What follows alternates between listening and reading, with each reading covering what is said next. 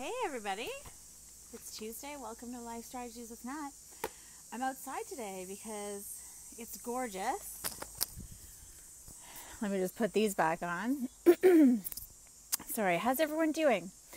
So we're here for episode 33 on Life Strategies with Nat. We're here every Tuesday talking about how you can eliminate overwhelm, eliminate confusion as a woman in business, as an entrepreneurial woman. Hey Sakshi. And sorry, I've got a little tickle in my throat. Everything I'm going to talk about today is relevant to anyone, but I've every time I come on here, I have the entrepreneurial woman in mind because I'm a female entrepreneur and I know exactly what you're going through. Trust me. Sorry. If anyone saw my post yesterday, and sorry, hey, I got my shades on because it's just a bit bright. But if anyone saw my post yesterday, I was talking to you about how I lost my mojo 2 years ago. And it's kind of funny because I'm talking to a lot of people who are feeling like this right now. In their life, in their business, they feel stuck. They feel super fatigued. They feel like they're not where they want to be. They feel like the life has been sucked out of them. Like they have no energy, no motivation. Maybe you're starting to feel aches and pains in your body. And then, of course, there's the lack of focus. The brain fog sits in.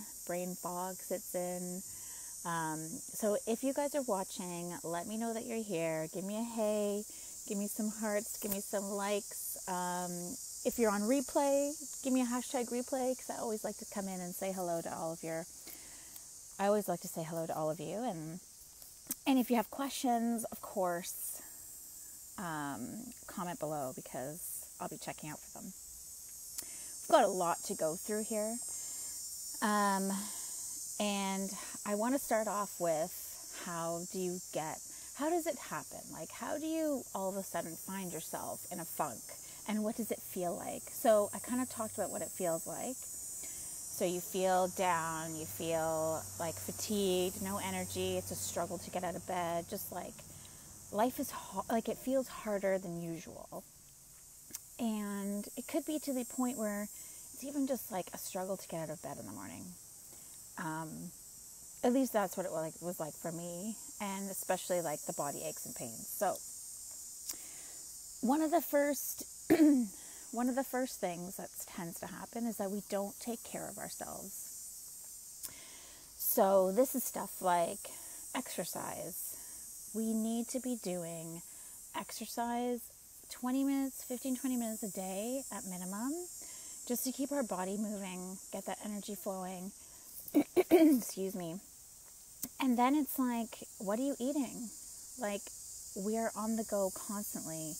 We're all about fast food. Sorry, there's like a butterfly around me, which is kind of nice. But what is the fast, like, everyone wants fast food, but like fruit, vegetables, those are like the fastest foods that you can get.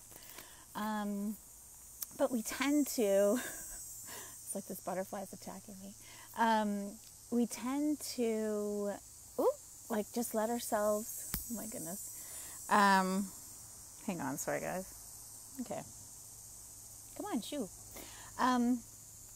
Okay, so we want to just, it's hilarious. It's not, if it's not tech, it's like something else, like butterflies. Okay, so, sorry. So you're not moving, you're not eating right. So when you combine stress with it, we tend to just want the carbs, the sugars, all that stuff. Like, so we reach for candies, we reach for, just stuff that is not good for us. And then there's the sleep, or what I like to say, rest, because, oh my God, they're back. Because rest, it's not just, are you getting enough sleep? That's definitely a huge part of it. Oh my goodness, sorry guys. But it's the rest. Like, are you slowing down? Are you getting enough sleep? For sure, that's part of it. Are you taking, restful walks even can be a form of rest? Are you drinking enough water? I was reading a book that was around, like, are you unhealthy or are you just thirsty? And it was all about how we can think that we are, like, not drinking enough. We can think that we're sick, that we feel sick, but it's actually a sign that we're not drinking enough water. So it's all connected. There's so many little things. How else it happens? We're not living on purpose. So it's like that soul cry, if you've ever heard that term. But it's like literally like your soul is crying for you and you're not aligned to your values and you're doing things that you don't like. You're doing things for the sake of doing them, just to get a paycheck or just to please other people, or, it's just got the most, just unappealing reason why you're doing things. It's not for you. It's not because you're passionate about it. It's not because you value or you believe in it truly. It's like you feel like it's something you just have to do. That will zap your energy. That will make it just so hard to get out of bed. The other thing that tends to happen is we're not healthy from the inside out. So I kind of touched on it, but this is stuff even like toxic thoughts, mind, body, soul stuff. So the way you think about yourself, the way you speak to yourself, are you overthinking? Are you blocked? Like, do you have money blocks? Are you always worried about something in particular? Toxic buildup is another thing that happens. Whether it's from the food we ate, the products that we use, the air that we breathe, the sun that we get or don't get, like all of these things impact your life. And it's something that we tend to go through in the first module of like my coaching or anything. It's one of the first things we look at, especially in the mentorship program. And how this tends to look is if you have toxic buildup, this is for sure linked to brain fog. This is for sure linked to low energy. You get aches and pains. You may feel constipated. You might have a change in body odor even, skin issues. So when I was in wealth management, like in my corporate world, I was schooling part-time, working full-time, and I also had a very toxic relationship that I was in. And one day I broke out into hives, like all over my arms. It was awful. I went to the dermatologist and we did what we needed to do and everything came back fine. But it was the stress that had caused that. And then limiting beliefs, like this is another thing that gets in our way, that tends to lead us into this funk, this state of being where we're not ourselves. We just, we feel like we're not good enough, like we're missing something, like we need more training, we need more designations. We just don't feel like the experiences or what we have are good enough, i.e. we are not good enough. That's how you feel. Things like you feel like, I don't have any money, so I have to stay in this job. Or things like, like, oh, I'm fat or I'm ugly, or all these things that we tend to think about. Basically anything that you say to yourself that is somewhat negative. So I think you guys get it. Let me know if you don't. If you guys are feeling any of these, if this is hitting home with you, drop a comment, let me know, give me some hearts, because now I want to get into the strategies. So how can you, or what can you do to help you get your mojo back, to help you get out of this funk? And so I have a few. And trust me, it's not all of them, but I just picked out, the top 10. I might have actually thrown in 11. So grab a pen and paper, because what I wanted to actually mention is Fridays I usually do a blog.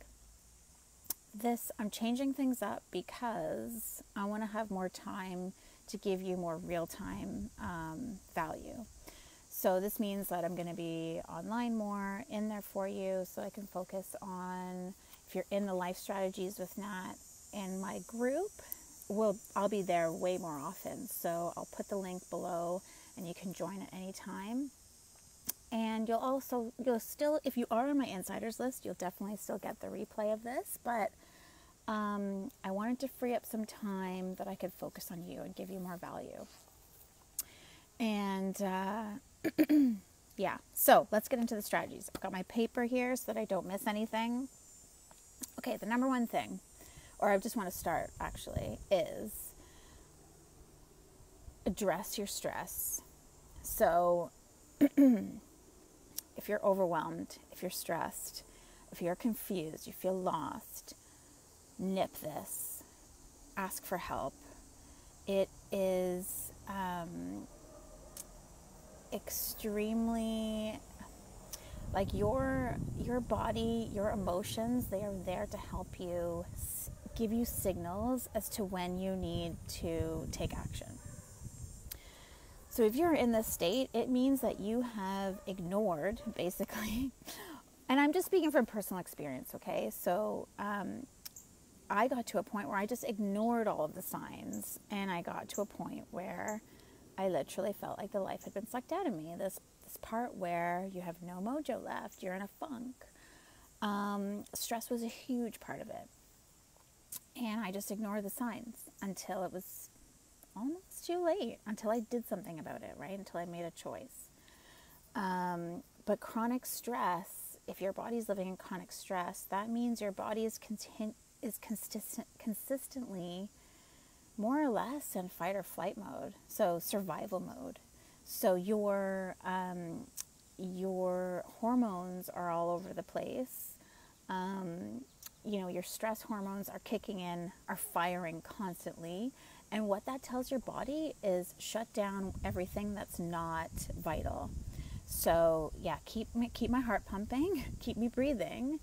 But, other stuff, your body will say, forget it. It's not important. She's in survival mode. It's like you're getting chased by a saber-toothed tiger, only it's not a saber-toothed tiger. It's our stress, because we no longer have to deal with those, thankfully. Don't have to deal with dinosaurs or anything like that. But our brains don't, and our bodies don't know that. It's just a different kind of stress. So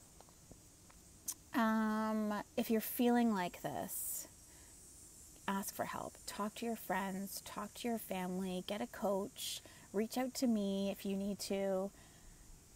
And let's, get some support, get some accountability to what it is you're going through, and just release what it is that you have. It is a part of being vulnerable, is asking for help, but don't suffer alone is what I'm saying. Number 2, practice an attitude of gratitude. So this is like a little baby step that you can take every day. Every morning I wake up, and I would highly recommend you do this, but I say 3 things that I'm grateful for. And it can start off small. So I'm grateful for the sun shining. I'm grateful for this beautiful bed that I'm in. I'm grateful for my pillow. I'm grateful for my clothes that my closet is full of clothes right now. I'm grateful that I have food on the table. I'm grateful that I have running water. I'm grateful for my bills that I get every month, because that allows me to have running water and electricity just by flicking on a switch. Like, how blessed are we? And sometimes we just need to remind ourselves of that, because it's so easy to forget that stuff. So number 3, start moving. So little by little, what you want to do is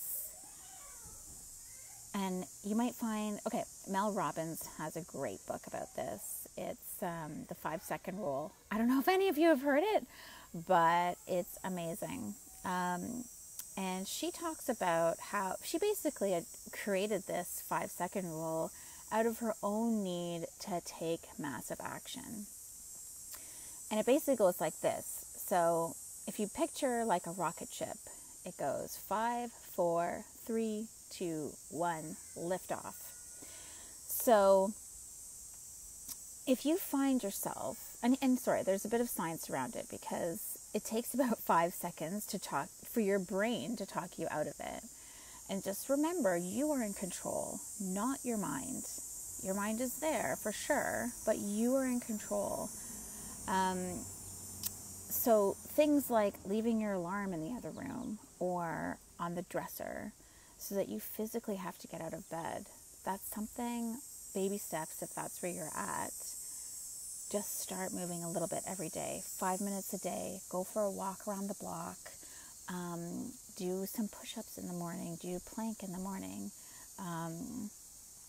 Just get moving, whatever it is. Even if, like, literally just jumping up and down, doing skipping rope, anything. Just get moving. Because it's going to release good hormones. It's going to release those that serotonin that you desperately need at this point to start bringing yourself back into balance. Number 4, journal. So journal about your food, journal about your thoughts, especially if you're in a place where they're somewhat negative, and just explore them. You know, it took me a long time to get into journaling because I thought it had to be done a certain way, and I always felt like I needed to make so much time for it. But it can literally be like just having a little notebook by you, and whenever you feel like you have thoughts that you just want to get out of your mind onto paper, I do a brain dump at least once a week. And I do it whenever I feel, sorry, there's a plane. Whenever I feel super fuzzy or just overwhelmed, or like my to-do list is getting out of control, because we're creatives. Like entrepreneurial women, we are creative. We have a ton of ideas. And yeah, so actually problems can be experienced as we change from renewal rather than stress. Life is beautiful, but not always easy. Yeah, 100%. Problems too, and the challenge lies in facing them with courage, letting life act like a balm which makes the pain bearable during trying times by providing hope. Love it. Absolutely. Like, it's all about that frame of mind, right? And these are just different strategies that you can choose. Like, feel free to take what you want and leave what you don't want, because these are strategies that I've used, throughout my journey, that I've helped people, that I've taught people to use throughout their journey. And, I just find journaling and all of these strategies really have their time and place. The other thing is that you can use aromatherapy. So, essential oils, amazing to help you try to get that balance back.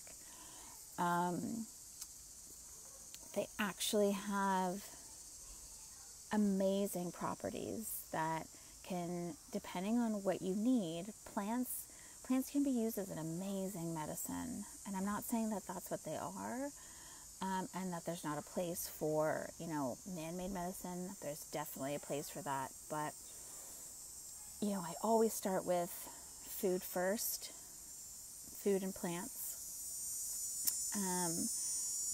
Just make sure they're therapeutic grade and that they're of quality, because you don't want to be using anything that has toxic stuff in it already, whether it be alcohol or certain additives. So if you need help with that, let me know. Just reach out to me or comment oils or something, and I'll reach out to you and help you get started on that, or just give you some more insights, or just be able to ask any questions you might have about it. Yoga is my next strategy for you. So I teach yin yoga, but you are made up of so many different energy lines. You have energy lines running through you. And I don't have enough time to go through each one of them and where they're at. But what I will say, and I'm actually just going to read this because I loved when I found it. So, as a living being, you are an expression, a channel, a particular configuration or pattern of energy of creative life force. Creative life force flows through you. Energy flows through you and enlivens you and makes you you. Stress, worries, negative feelings, thoughts, they block your energy flow. So if you think about yourself in a situation where you've thought negatively about yourself, maybe you tend to tighten your jaw, or you tighten your hips, or you clench your fists if you're frustrated. So it's those kinds of things. Hey, Eric. So the next one I wanted to talk to you about is eliminating toxins. So we kind of talked about this, but it's like toxic thoughts, toxic food, toxic ingredients, toxic people. Just get rid of them. Get rid of whatever doesn't serve you anymore, because you don't realize how much of an impact, we don't realize how much of an impact our environment has on us. And our environment can be people, career, mindset, purpose, the water, the food, movement, all of it. 12 elements of life really is what I like to look at and use as a part of the Wellness 360 philosophy. But everything is so connected. So if you can eliminate toxins from your body, you're going to feel that much better, and you're going to be able to have that energy flowing through you again, like we talked about earlier. The next thing I want you to do, or another strategy that you can use, is finding your joy, doing things you love. So if you're at a point where you've lost your mojo, you're not feeling it anymore, like you just want to take off to Timbuktu and just be alone. That's another little signal. If you just want to just take off, do things you love. So I like to have a list of things that I'm like, oh, what did I used to love doing? I used to love painting, dancing, all of that stuff. So every now and again, if I feel myself kind of slipping into a bit of a funk or a bit of a state that's not my peak state, then I'll be like, okay, I need some more fun in my life. I've been working too hard, or I've been doing too much of this. We're not perfect. We just have to go with the flow and see what happens, right? And the next strategy I want to say is hang out with the best people. I mean, people that just light you up, that have your back no matter what, that are happy for you when you succeed, that want to see you progress and keep going. Get rid of anyone else who doesn't. Anyone else that sucks your energy, or, just, the people in your life that are like this. And I know it's hard, but people, throughout your life, you're going to have people come and go. And that's just part of it. And so you have to decide you get to decide, actually, who you keep into your life. Who do you keep into your close circle? Whose energy do you want around you that can propel you forward, that can help you progress? Hey, Eric. Okay, so actually I have two more.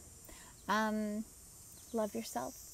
That's another strategy. Just love yourself. Love yourself enough to know that it's going to be okay, and trust your gut.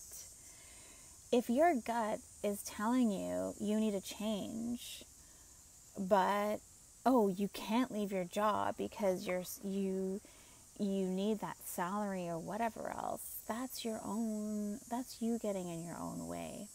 Loving yourself is trusting yourself enough that you've got what it takes to make it happen. There is nothing going to stop you. And so what? You might hit, if you do quit your job, just do it so that in a way, and I'm not saying quit your job. That's not what I'm saying.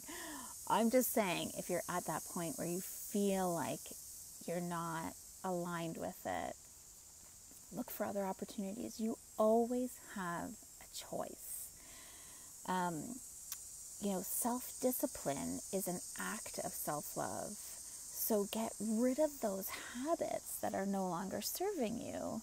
Like, look in the mirror and say to yourself, I love you. I know it sounds corny, but it absolutely works. And I think the only thing I'm going to leave you with is, make a choice to take a chance and forever change your life. Be adventurous. I used to be so risk averse. I didn't want to spend money. I played it really safe. I'm just going to stay in my safe little comfort zone. But that, Tony Robbins says this, if we're not growing, we're dying a little bit inside. And it's honestly, you've got this. You've come this far and you've made it through so much already. You get to create your own crystal ball. You get to see what you want to see, and you get to choose how you're going to choose to get there. And if you are still feeling overwhelmed and confused about this, or just overwhelmed in general, stressed out, go see a doctor. Don't wait. Don't put it off anymore. You want to be at a point where you love your life. You love every day. Every day gets better. I'm not saying it's going to be perfect and hunky-dory all the time. That's not realistic. But generally speaking, we should feel happy. We should feel like our energy is what dictates our mojo, basically. If I'm high energy, if I'm high vibe, I've got my mojo. There's nothing stopping me. If I'm super low vibe, if I'm down on myself, if I'm fatigued, if I'm stressed, how am I supposed to run a business? How am I supposed to run my life properly? It's so much harder. And I get it. I get the feeling of feeling fatigued. I get the feeling when you feel like the life has been sucked out of you. I get it. I get the fear. I get the fear of not, having enough money and it's just that. Just label it as what it is. It's fear. It's not reality. It's not truth. We are resourceful, and that's how we have to think about everything. If we don't have the money now, that's okay, because I can get it. If I don't have the relationship that I want, that's okay, because I'm going to get it. You are enough, and you are exactly where you need to be right now, and you just be okay with that, and you just love it. And I'm living proof that you can change it. You can turn your life around. I'm not saying that you have to quit your job and move to Spain and travel the world. That's something I wanted to do, that I discovered along my journey. But it's about finding your passion, finding what it is you want to live for, and living. Live it. Live your life. Oh God, I want everyone to feel like I feel. And if you want, we can definitely have a conversation. But, if you're ready for a drastic change in your life, comment yes below, and let's do it. Let's do it. Okay, guys, that was the show for today. That's all those strategies that I talked about. They've all been strategies that I've used in the past 2 years, and there's so many more. But there's only so much time I have, and there's only so much time you have, and I love you all for joining me. It means so much to me that you're here, and I am so grateful that I get to share this with you as well. So on that note, have a great Tuesday, and we'll see you next week. Bye.